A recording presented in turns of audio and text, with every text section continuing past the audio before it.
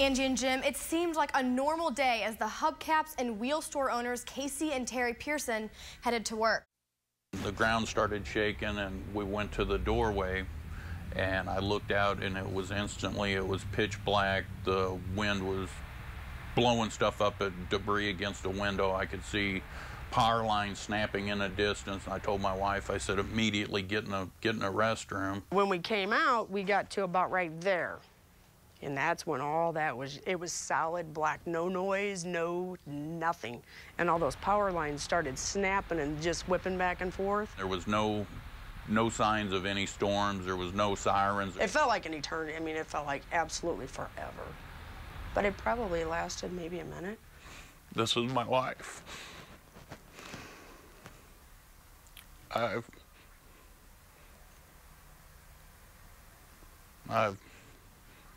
lost everything.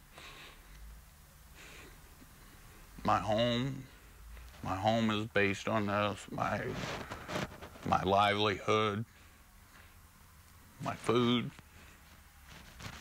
everything is based off of this. Will I lose my home from this?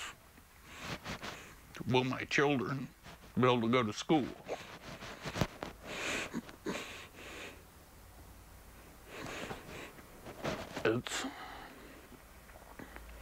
It's just hard to imagine until you've walked in my shoes and lived my life. We got 13 employees that, count on this place for a job. Now, that's our main goal is to get everything taken care of and try to somewhat establish a, business again so we can put everybody back to work.